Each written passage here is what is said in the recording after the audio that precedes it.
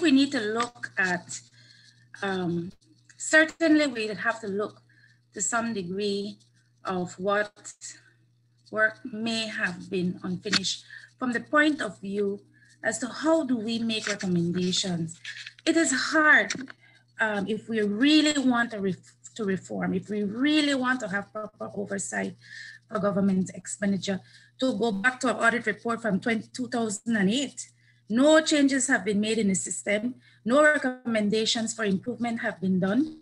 None of these recommendations have been implemented. So you're going to find some of the same issues unless we're able to really look at what's happening on the ground in terms of how we audit each fiscal year for the government, each financial year of the audit, how timely those reports are provided to the committee, that kind of thing. I know one of the proposals from the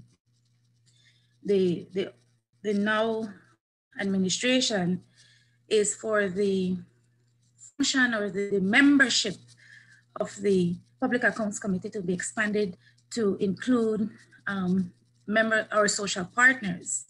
And so we will have to look at as a group, I think, really what it is that we want to achieve. We want to use the Public Accounts Committee to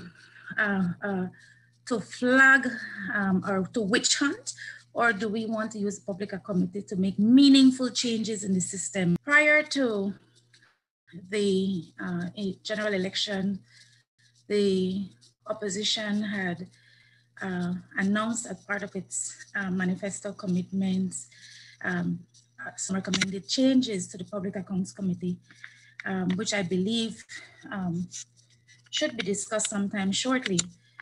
Those proposals have not been shared with the opposition as yet. And so it is a part of their reform agenda, but we haven't had a chance to look at the proposals, to discuss the proposals, or to determine what proposals we feel will serve in the best interests of the role and function I would play as the chairperson.